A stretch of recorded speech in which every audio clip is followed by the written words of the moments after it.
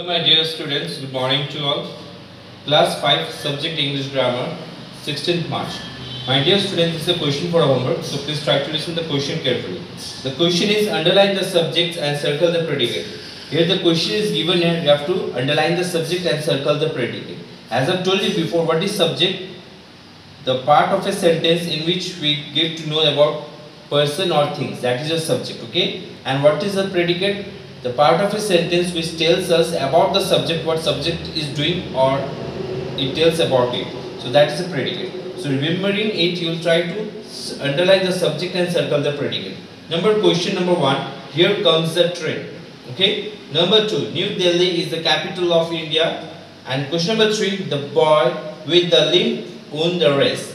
And number 4, my mother has a very good memory. So these are the questions you will try to write with correct answers. Thank you.